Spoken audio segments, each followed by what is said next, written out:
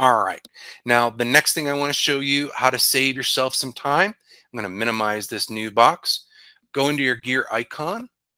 Go into See All Settings. To the far right side of the screen, you will see the option for Advanced. Now, there are 4 different advanced options that you can look at here and turn on what you want. But if you don't turn on anything here except one thing, I would encourage you to turn on templates. Now, when most people say an email template, in their mind, they probably picture it's the entire email itself, the body of the email, all paragraphs, signature, and all of that. But templates here can be so much more. You can actually Frankenstein a template in an email. And I'll show you what I mean by that in just a moment. But enable, go down to the bottom, click on Save Changes, and you'll be ready to rock.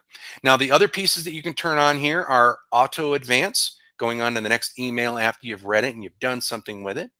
Custom keyboard shortcuts. If you're a shortcut user, this is a really cool piece because you can create your own, which is nice. And then underneath that, your unread message icon to look at your little Gmail icon in the upper left of my screen here. You just see a little number attached to that on how many unread messages are in your inbox at that time. But let's go back to our inbox and let's just pop up our new message and show you how to work with these different templates. Now, probably the best piece of advice that I could give you for when you want to create a template is to delete anything that is in that message box right away. Start from scratch. Now, your templates, they can be one-liners, they could be paragraphs, it could be the entire email, it could be just a body of text, it could be a link to a Google Doc, sheet, slide, Google file, in other words, that maybe you've got stored in your Google Drive. Could include links to websites, like maybe your personal YouTube channel or whatever it may be. You can include all of those as separate templates, and you can put multiple templates in a single email. Thus, my term of Frankensteining an email. So let's say, for example, I have several templates created here. To access those, you can click on the 3 dots, go to templates, and you'll see all the different ones that I've got created. So let's show you how they work, and then I'll show you how to create some. I got a business training inquiry and I want to answer it. Click, and there's my business training inquiry. Couple of enters, next. You know what? I think it would be really important for them to have my YouTube link. Bing, there's my link that I want to that YouTube channel. And then maybe I want to have a specific signature, which I can do from here. Or what I could do is I can use the signature tool down at the bottom. But either way, you've got control over a number of things here to do different things with those different templates.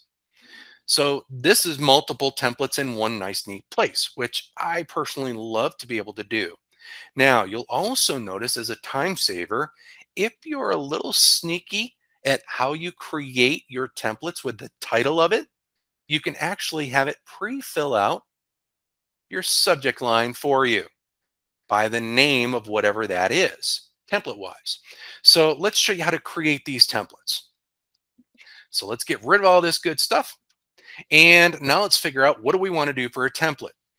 Well, you can create them from something that you've already done. So in that case, you could go to your sent label to the left, maybe find something there.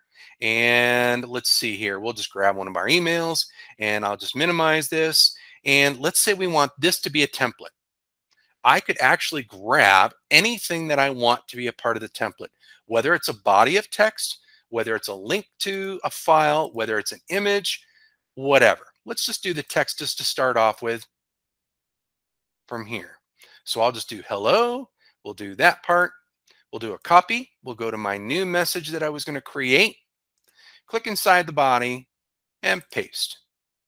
Now the tricky part. What do we want this to be named as? Let's go to our 3-dot icon in the bottom right. Go to templates. Save the draft as a template. Go into that menu, and down at the bottom you'll see save as new. If we click on new, name it.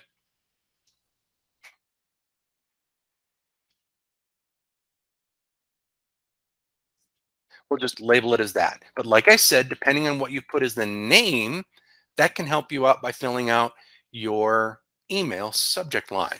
For this one, I don't really care. We'll click on save. Now I can discard. We're done. We've created the template. So now I got to create a new email and I want to use that template. Come into my box, bottom right corner, templates, and there she is.